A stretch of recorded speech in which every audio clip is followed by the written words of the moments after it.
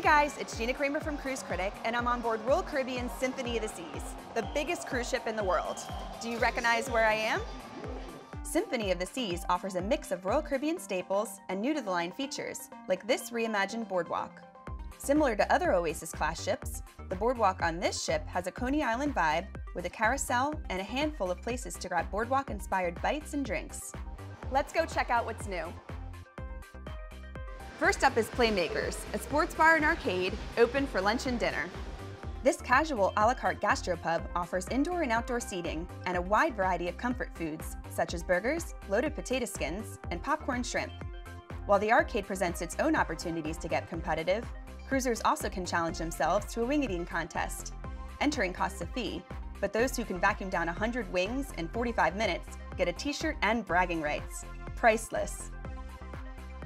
Another new to the boardwalk venue is Sugar Beach, with all the candy and ice cream your heart could desire.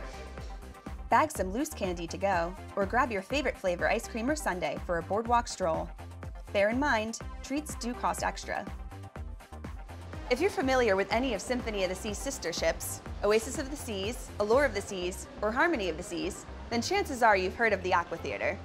While not much has changed about the Aqua Theater itself, the one on Symphony of the Seas puts on all new shows, which take high diving acrobatics to the next level.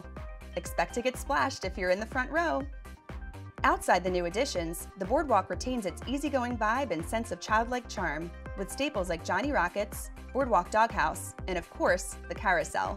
You're never too old to go for a spin. Come see Symphony of the Seas for yourself.